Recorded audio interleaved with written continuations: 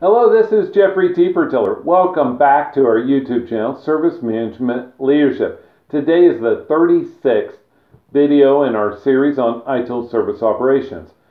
We've talked about problem management the last few videos, and we'll continue on in this video. We're going to talk about process activities, and we're on the first process activity in this video, detection of the problem.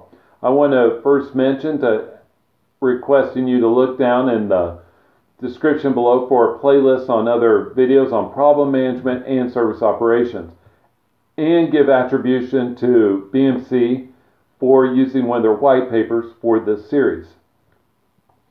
The ITIL problem management process has many steps, and each is vitally important to the success of the process as well as the quality of the service delivered.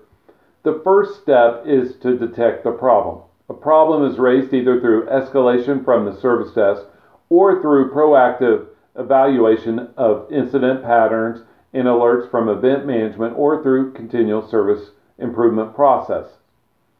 Signs of a problem include incidents that occur across the organization with similar conditions and incidents that repeat despite otherwise successful troubleshooting.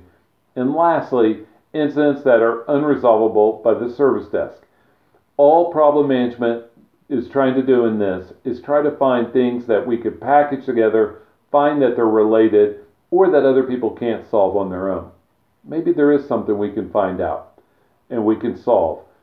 This is Jeffrey Tiefertiller. Thank you for joining us on our YouTube channel. Please like or share the video, subscribe to our channel, leave me feedback below, and also feel free to connect with me on LinkedIn.